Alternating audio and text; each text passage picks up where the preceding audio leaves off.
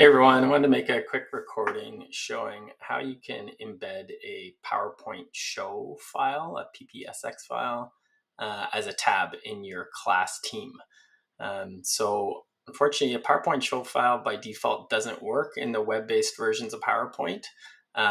So whereas if you have the desktop app, it'll open directly into full screen right into your slide experience. But if you were to try to download that PPSX file and share it with someone using PowerPoint on the web, or embed it as a team, for example, in your class team, when students go to access that, so I'm in a student view here in their class team, and as a teacher, I added it as a tab using the file, which I'd uploaded to the team. When they go to access that, it is just going to load up like a regular PowerPoint file where they're going to see the slide viewer, and it does not launch into that full screen view. So let me show you what that looks like here. So if they click on that, you're going to see it basically removes the PowerPoint show functionality of that file, and it loads up just like a regular PowerPoint would, where they see the slide viewer, which may not be the experience you want. You might want to launch them directly into that full screen view and limit in terms of the additional slides coming up that they can see. Now, I can still set this file that it's read-only for the students, but again, that might not be the experience you want for your students. So instead, what I want to show you is how you can create a SharePoint page, an additional SharePoint page that's associated with your class team. By default, you get a SharePoint page created with the home page when you make a class team here, but you can add additional pages to that SharePoint. And when you make a new page, you can add different web parts, including an embed part in your SharePoint page. And using that embed part, you can actually use a PowerPoint embed URL. And that is going to allow you to embed that directly into that SharePoint page. And I'll show you what that would look like. So I've done that here in this tab next to it. And this is, again, the student view. And when they click on that, this is the view they'll see. So it's going to load up right into the full screen view of the slides. And again, I'm directly in my class team here, so I can see my channels, I can see my post files, and now I can access this PowerPoint in that full screen view. And if I want, as the student, I can right click on this and expand the tab, so it'll take up the full real estate of the screen there. And in the PowerPoint show view, they can also just click to view full screen and really quickly then have a nice full screen experience of your slides. So to do that as a teacher, I want to show you how you can set that up. So what I would do here, I'm going to switch to my Microsoft Teams desktop app where I'm the teacher of this team. And so with that first option with the PowerPoint, the PPSX file that we uploaded, I had simply added that to the files section of one of my channels. I set this folder to be read-only so that the students couldn't edit the file.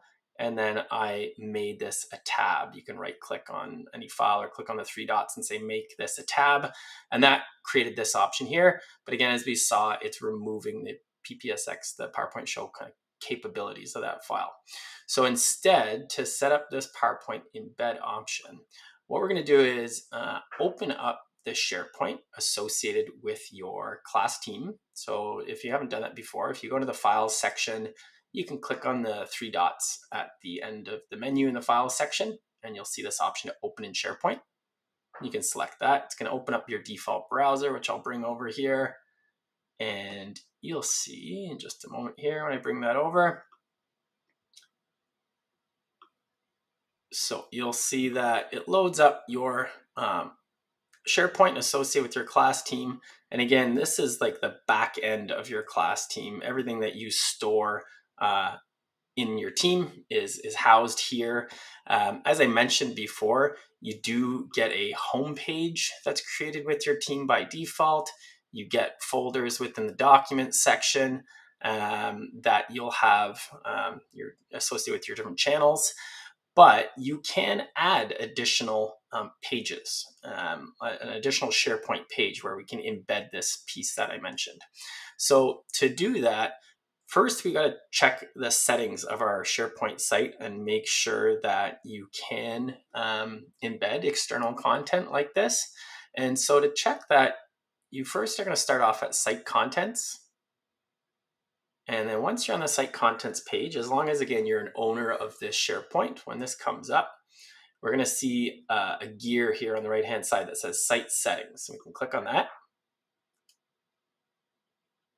And then down in the options here where it says Site Collection Administration, there's an option for HTML field security. And if you select that, this is going to bring up our options of what we can embed in this site. And depending on your organization's settings, some may be limited where you can only insert an iframe, an embedded code from certain domains. And it's possible that, like, where you're storing your file, if it's in your SharePoint for your team or in your OneDrive, it may not be listed there. So you may have to switch this from allow contributors to insert iframes only from the following domains to the one above, where it's allow contributors to insert iframes from any domain.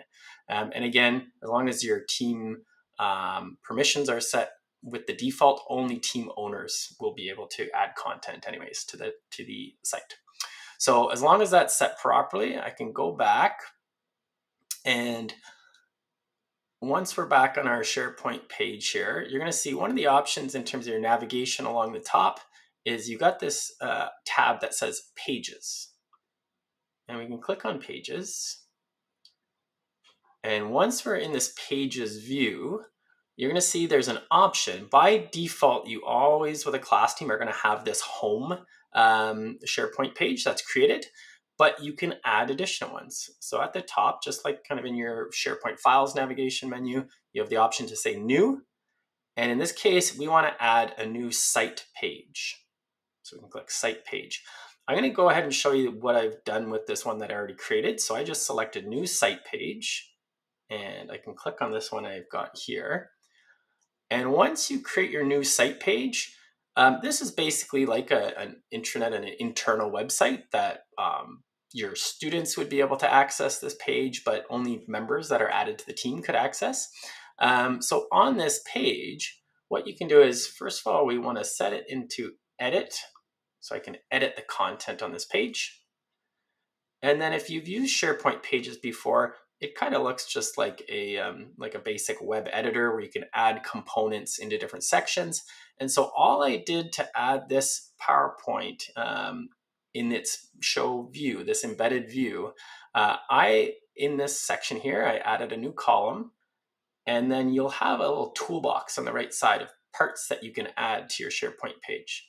And if you click on See All Web Parts, down at the bottom of the page, if you scroll down, under Advanced, there's this option to embed. And you can drag that embed box on to your SharePoint page and drop it. And what this is allows you to embed a code for an external site, or in this case, the PowerPoint we want to use.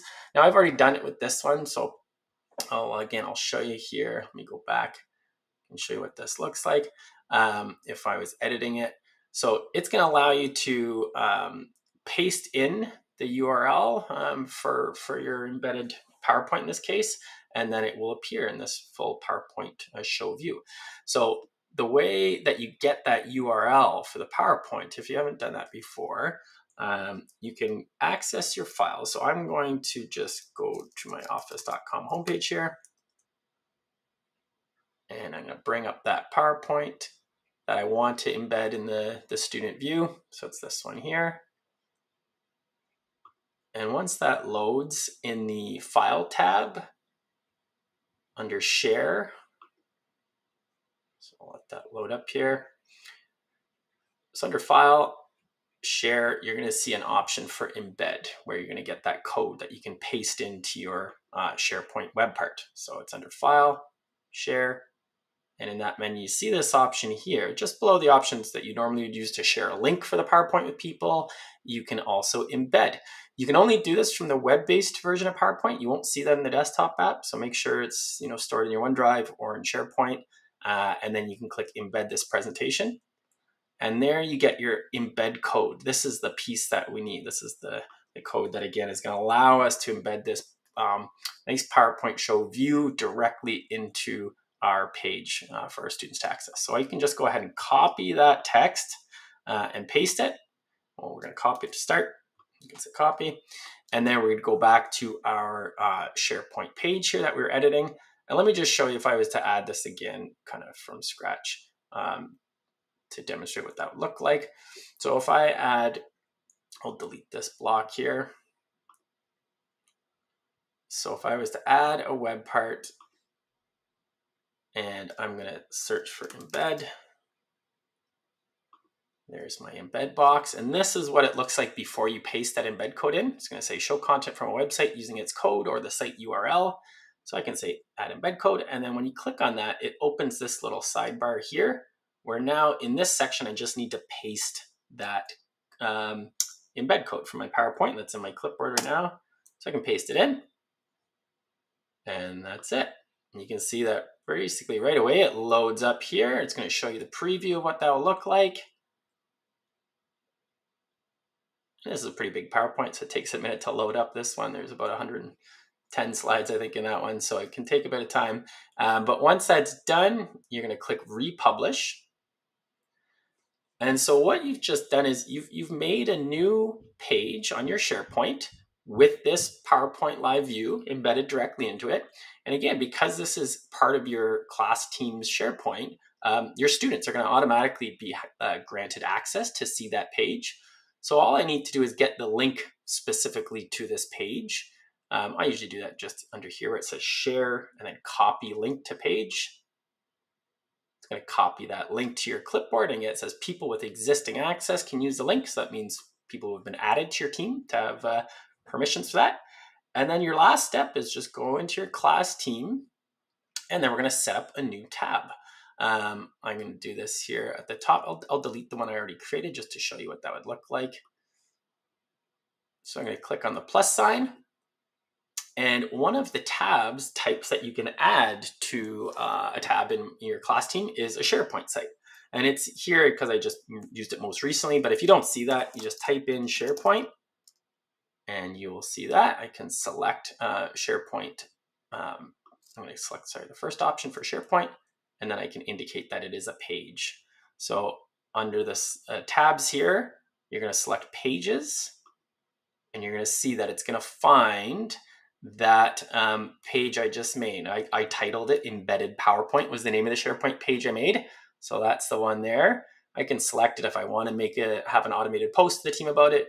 To the team, you can. I'm going to uncheck that in this case. So I've got my page that I want to have as a tab selected.